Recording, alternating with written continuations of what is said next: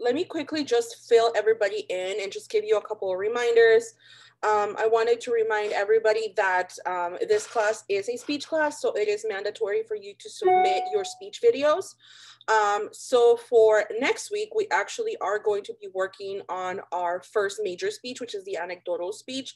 So I wanted to remind you all that those speeches are required. You have to complete your speeches in order to pass this speech class. I noticed that there were many people who actually missed their check-in introduction speech video.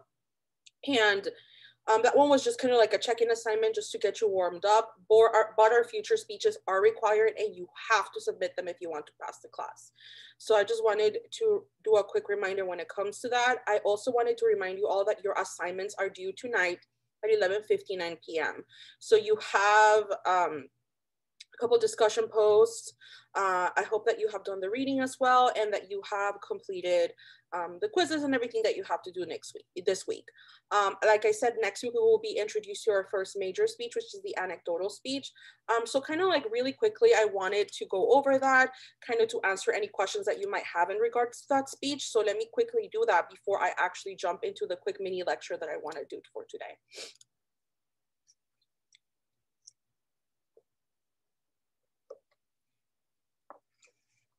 Okay, so let me quickly share the screen with you all.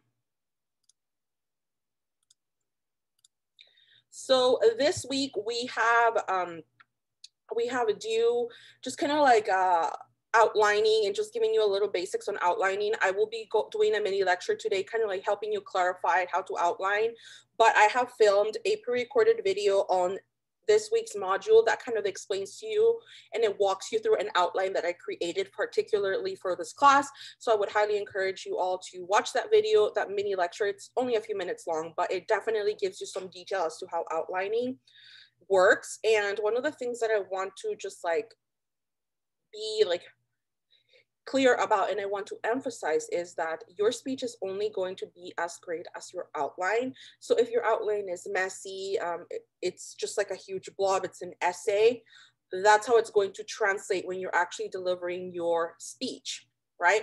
It's going to translate kind of like as a run-on thought. It's not going to have pauses, transitions. It's not going to be well organized. So make sure that you do watch that video, that you do read your chapters assigned for this week so that you know what outlining looks like. So that's that. Also, you have a quiz and you have a couple of discussion posts due this week. So that's what it's due this week. Next week, we actually are going to go into the anecdotal speech. And let me kind of go over it really quickly, just to help you understand what the speech will be about. So this is your first major speech. And like I was saying at the very beginning of the class, you are required to submit speeches for this class in order for you to pass the course. The major assignments for this course are speeches, so it doesn't matter how many quizzes or discussion posts you submit. Even if you submit all of them, but you fail to submit your speeches, you will not pass the class. I just wanted to state that out loud. It is a speech class. So for this speech, basically what you're going to be doing is you're going to be giving us a little insight into who you are. So you're going to be picking out a story from your life that either you know, it's an experience that changed you forever, it's a memory you never forget, or something that you learn, or an experience that you learned something from, and you're going to be telling us that story. This upcoming week, the only assignment that you have due for this upcoming week, for like the end of next week, it's a discussion post in which you are going to be submitting your topic approval to me. So you're going to be letting me know what story you're going to be using. There is a prompt for that discussion post that asks you to kind of like detail what you're going to be talking about, giving me a little, you know, a little background, a little overview of what you're going to be talking about so I can give you helpful feedback. So that's what you're going to be doing. So the story can be anything you want it to be as long as it is appropriate. So remember, like, keep in mind who your audience is. We are in college. So be mindful, like if you wouldn't say it in a classroom, don't say it even if it's in an online platform, right? Just like be appropriate when it comes to the audience that you're, like the speech that you're going to be talking about. Now, I get a lot of questions about whether the speech can be like, how personal can this speech be? It's up to you how personal you want to make the speech. It is ultimately your choice. If you want to tell us a very personal story and if you feel comfortable with it, that's fine. If you feel like you want to just be a little more superficial, you don't want to share too much, then that's fine too. Honestly, whatever you feel comfortable with, that's what I want you to share with the class. So yes, and kind of like what you did with the checking speech, this speech is going to be due on the application called Flipgrid. Flipgrid is already embedded into your assignment. So all you have to do is just literally click on your assignment on your computer and it will take you to Flipgrid. So it's already there. You just have to submit it there, you know, whenever you find like, you know, the time of day for you to submit that, that's perfectly fine. But remember that it is due it's actually due in a couple of weeks. So you have like a good 2 weeks to actually think about your topic and then rehearse and prepare your speech. So these are the requirements for the speech. You have to get your topic approved. Like I said, your discussion post that's due for next week is where you will be submitting your topic. You are going to also submit an outline. So in the first speech that we did, the little checking speech, you didn't have to submit an outline because it was just kind of like a little exercise. For this speech, you do have to submit an outline. And that's why this week I spent a lot of time creating that module, being detailed as to how to outline. So make sure that you do complete a good outline. If you need any help and you want me to look your outline over, I will be more than happy to do so. You can either join me during office hours, or you can just send me a message on Canvas and be like, hey, professor, you know, I have attached my outline. Can you look it over and give me some feedback on it? I'll be more than happy to do so. There is a template on Canvas that you can look at that will help you kind of just like plug in to create your outline. You also have to film your speech video on Flipgrid, like I said, so practice it and then just like film it when you feel ready on Flipgrid. And it, again, kind of like how it worked with your check-in assignment, that's the same way that it's going to work here. It has, you know, like it's there, you just have to click on the assignment. Your speech time limits are 3 to 4 minutes in length, meaning that a minimum of 3 minutes, a maximum of 4. Try not to go over the maximum amount of minutes. If you do go over, try to not go over more than 30 seconds because after those first 30 seconds that you go over, you will be deducted points. Also, we don't need to use a visual aid or anything like that. If you want to use a visual aid, you are more than happy to do so, but you don't have to. Also, if you are going to use a visual aid, make sure it's either a prop or a, you know, like a picture printed on a paper. I don't want you to do any of that screen sharing, none of that stuff, because it makes it a little more complicated to deliver your speech and then be handling the technology. So just use something that you can physically hold.